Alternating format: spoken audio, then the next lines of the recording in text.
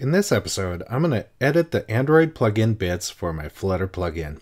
I'll start off by creating a Flutter plugin. Then I'll build the example plugin APK for Android Studio. Then I'll open up Android Studio to edit the native Android plugin bits.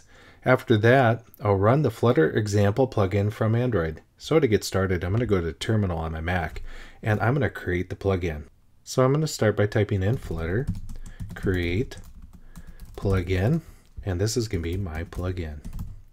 And then enter. The plugin is now generating.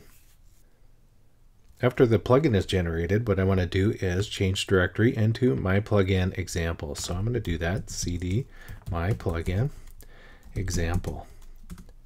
And then I want to run Flutter build APK.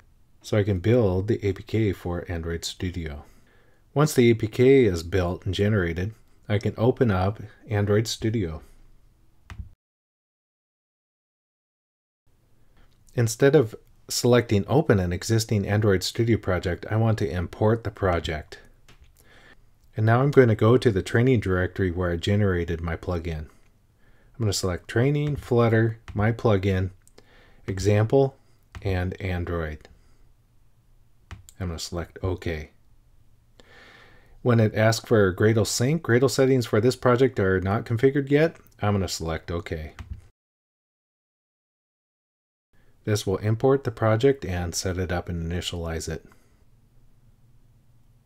Okay, I'm going to close the tip. Oh, but before that, I'm going to don't remind me about this project again.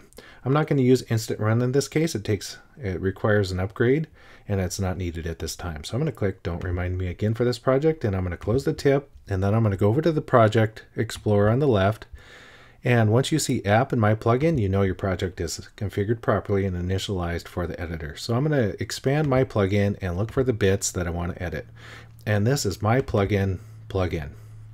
In this case, I probably could have named it something a little bit better, but I'm just going to show the simple configuration in this demo. So this is the name of the plugin, which needs to be globally unique, and I covered that in the previous video, but I won't cover that today.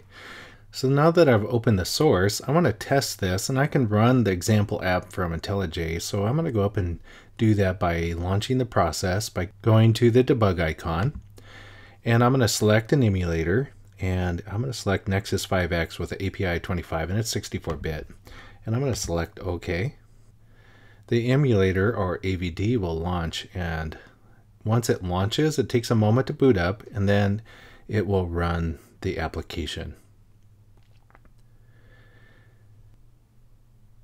Okay, so the example application has run, and I can see that it's fetching the version, which is result success, Android build version release, and I can see that's working in Android. So I have run the native Android plugin, or I have used Android Studio to launch the process. I didn't have to use IntelliJ and the native Flutter plugin to do that.